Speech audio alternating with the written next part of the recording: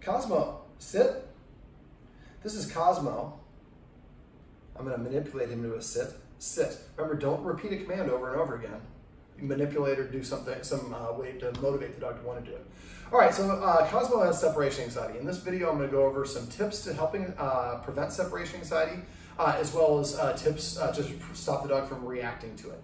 Now, separation anxiety is essentially a panic state that the dog goes into. The guardians here know not to do this, but a lot of people get mad when their dog has accidents, when it has separation anxiety, and they're like, you peed and crapped all over the house. They are literally so scared they are losing control of their bowels. The worst thing to do would be to punish them for that. And again, the guardians here aren't doing it, but I have a lot of other people watch these videos.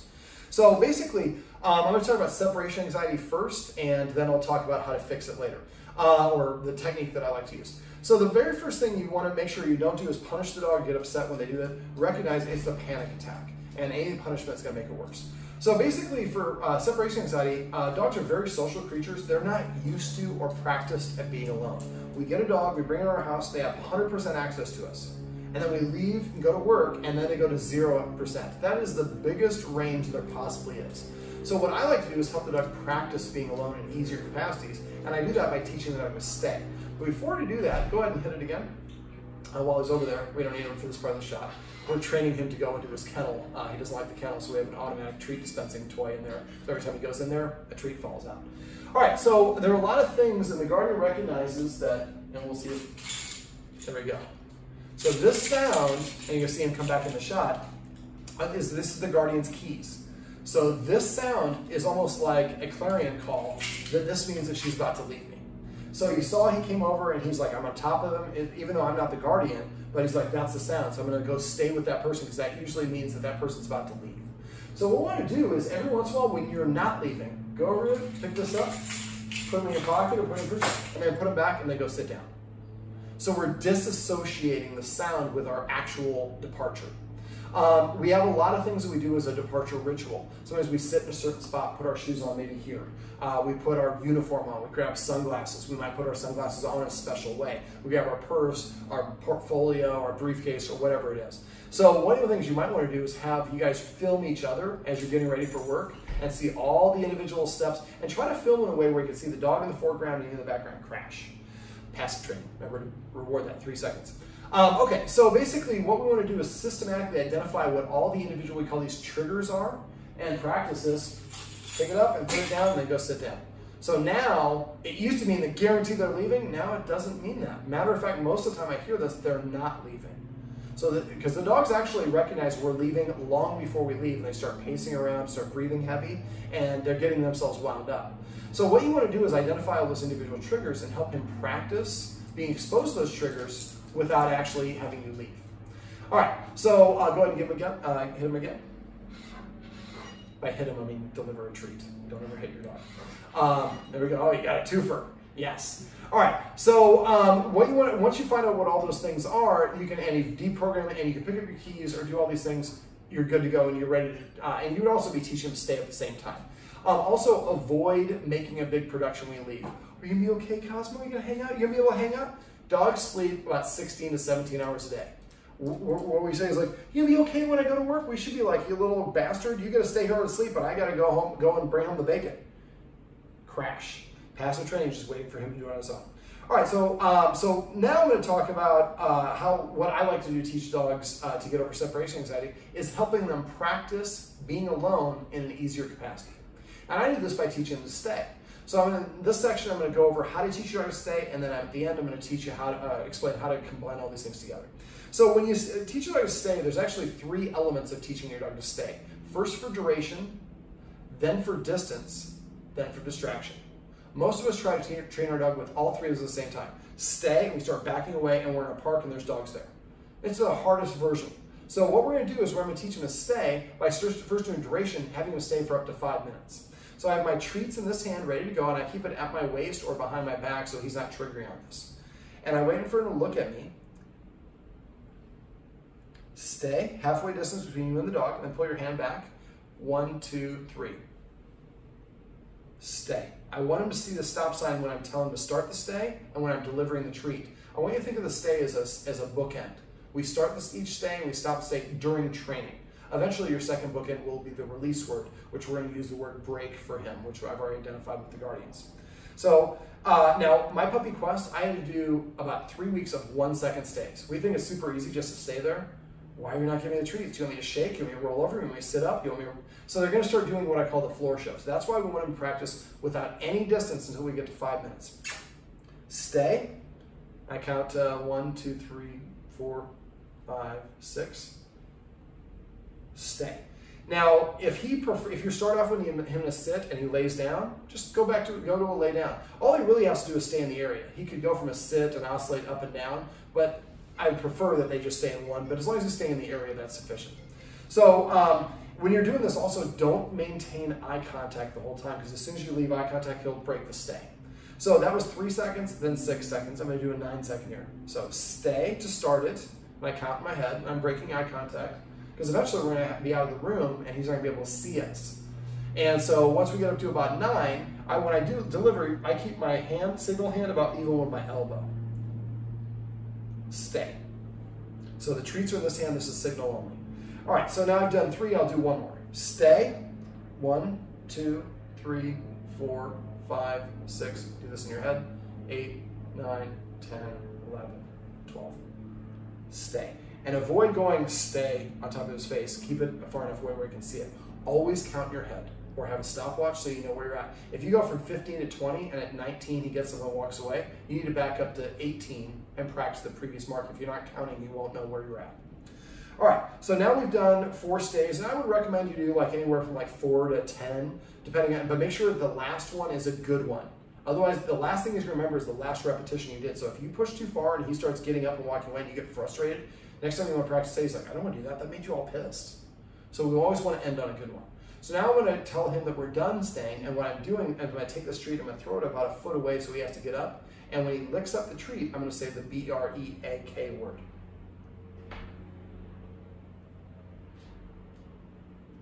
Break. Remember, anytime the treat goes in the mouth, he should always see the command word after it goes in his mouth. Then he can go and do whatever he wants to do. Now, dogs do not generalize well. If you only practice stay here, he'll be able to stay here like a champ. You move there, you won't be able to do it. Sit. I know you want that treat, but I didn't ask for that, so you're just getting a little passive training for this one. So the idea is very short intervals, and eventually it's going to be like stay, and we count to like 1 minute. Eventually stay, and we count to 5 minutes. If he goes in there, go ahead and hit it again. Right there, yep. One more time. Oh, he got a twofer. So and for this one, we're rewarding him for doing what we want him to do, but when he does on his own accord. Okay, so when you practice stay, I'd like each one of you to practice this a couple of times a day. And a great way to check yourself is, let's say you want to practice 50 stays in a day. Count out 50 treats, I've maybe 25 treats, tear them in half, and put them in a ramekin or a Ziploc bag somewhere. No, he just laid down. But that's a cause for celebration, because he wouldn't do that before, and now he's can't indicate he's more relaxed than laying down the kennel, and he did it all on his own. The guardians hired a trainer, and he's a force-based trainer. He forced him. He said, force him in there, close the door, and leave him in there all night. All he did is freak out all night long. That's what he's practicing. Now he's practicing going in the kennel and chilling out. We love it. All right. So once you get up to the point where you can have 5 minutes, and you want him to do it 5 times in a row. So stay, and you wait for 5 minutes with you sitting right there, and do it when you're watching TV. Have him right on the carpet right there. Do it. Take advantage of it whenever possible. Come. All right, so now we're ready to start incorporating distance. Now when I do distance, what I'm going to do is I'm going to say stay, and I'm going to take 1 step backwards. I would count to 2, then take 1 step forward and say stay. And then I would repeat, taking 1 step backwards, count to 2, and do that a couple times around. Now this is my arbitrary starting point. I take 1 step backwards, I double the number of steps in terms of the number of seconds. So I had 2 steps back, I would count to 4. Crash. So the idea is eventually we want to get to the point where we can be about 15 feet away from him. And if you go all the way to 5 minutes before you start incorporating distance, it'll be easy. If you start adding distance while you haven't reached that 5-minute mark, he's going to start coming towards you. So eventually when you get to about 15 feet or more, now you're ready to start playing outside of line of sight. So let's say there's a wall that goes where this table is, or just let's say it's right here. So I walk back and 15, let's say this is 16 paces. Then I take 1 step here, I'm out of sight for 1 second, I come back, and then I walk back to him and I give him the treat and say stay. Then I walk back, and this time I do it. I do that a couple times, making sure he's not moving. And you guys have cameras, so you can watch him on your phone to make sure he's not getting up and coming towards you. If you do it right, again, duration first, then distance, he should just sit there. So then eventually you go and step out of sight for 2 seconds, then 3, and so on and so forth. You want to do that until you get to the point where you can be out of sight for a couple of minutes. And once you get to the point where you can be out of sight for about 5 minutes, I want you to start, really, probably about 2 or 3 minutes, you can start using this. Stay over there on the black carpet, you get up and go over and pour yourself a drink of water, come back, and then release him. Stay, go to the bathroom, come back and release him. Eventually, when you get to the point where you're in your bedroom, you say, stay. You guys come out here and watch like a movie for a half an hour, and he's got to stay in there. Now he's practicing being apart from you in an easy capacity because he knows you're still here. He just can't see you and have direct contact with you. But it's an easier version of it. And he's doing it like this, very relaxed. That's the whole point. If he's barking and whining in there, then we need to back up at the previous step. The whole point of this is that he enjoys it and he's relaxed and comfortable. Now, once we get to the point where we can have him stay for like up to 10 or 15 minutes, then we're ready to start actually leaving the place. I'm gonna move my legs so I won't be able to use my legs today. I am old, I can't sit on my knees that long, buddy. All right, so the next stage is, and when you come and go, I'll get it. We'll do it while we're filming. Amazon, we'll pick up that later. All right, so basically what we want to do next is we want to actually practice leaving, but in an easier capacity as well. Now, we're not going to tell him to stay when we leave. But at this point now, by the time he gets to this point, he should be able to stay in your bedroom or stay out here while you guys are in your bedroom for like 10 minutes longer. I don't want to give you an exact number because some dogs it's like 3 minutes, some dogs it might be 20 minutes. The maximum you will ever have to practice is 2 hours. Once a dog can do something for 2 hours, they're good to go. And you don't have to practice beyond that 2 hours. So the next stage is you're going to get up without grabbing your keys or anything. You're not going to say anything to him. And that's one thing I was getting to before. Go ahead and once he goes in there, hit it. Perfect. Is when you get ready to leave and when you come home, don't say anything to him. Oh, you can be okay? Or when you come home, hey, buddy. We confuse excited for happy when it comes to dogs, but excited is an unbalanced state of mind. They're more likely to make mistakes, just like we are when we're overstimulated. So when you come and go, a non-event. So the next stage is, what do we do? We're like, okay, well, let's go out to dinner real quick. We'll go down to Main Street and we'll come in. Maybe you go and stay here for 2 minutes. He's gonna lay down there again. Beautiful. That's way too long. So what we're gonna do is first, we're gonna just go out, we're gonna close the door, we're gonna wait 2 seconds and turn around, come back in and just go sit down. And then eventually the next time we do it, 3 seconds, 4 seconds. And you can start skipping by like 2 seconds or 5 seconds, but don't start doing that right away. Is it still going? Should be still going, still in airplane mode. So I get a message, you can just swipe them up. So basically the idea is now we're helping him practice with us leaving while we're still inside. Oh, is it just running low on juice? There you go. Thank you. You can move the camera a little bit if you need to. So if we leave and we go out to dinner for half an hour, he might be able to stay for 5 minutes, but then he's going to start practicing freaking out. So what we want to do, and you guys have cameras, which makes it really a lot easier. So what you want to do is go outside and watch him on your phone. And don't wait for him to freak out. The whole point is to gradually elongate how long he stays home alone. But again, you're right outside here. And at first, you could actually open these so he can see you. I would probably recommend not doing that because if you do the stay properly, he's going to be comfortable.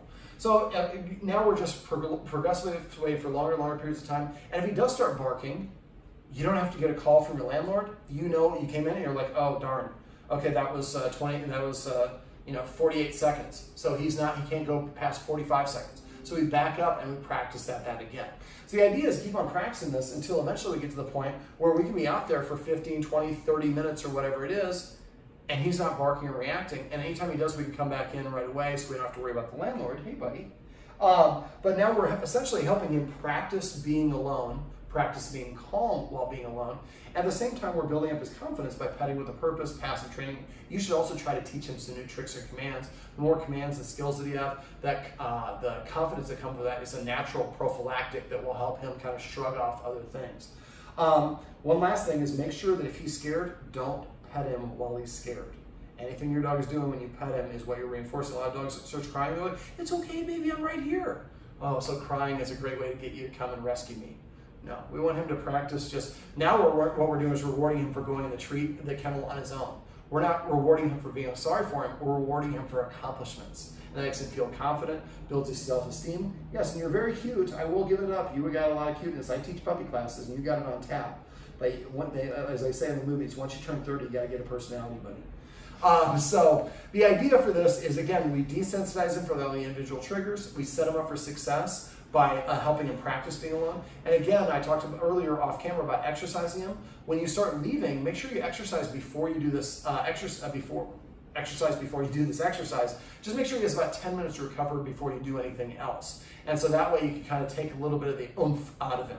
But if you do this right, he won't mind hanging out by himself because you've helped him practice in doing it. Isn't that right, Cosmo? Well, this chill artist is Cosmo. These are tips and tricks you can use if you have a dog that separates anxiety and by teaching it how to stay so it can practice being calm while it's alone.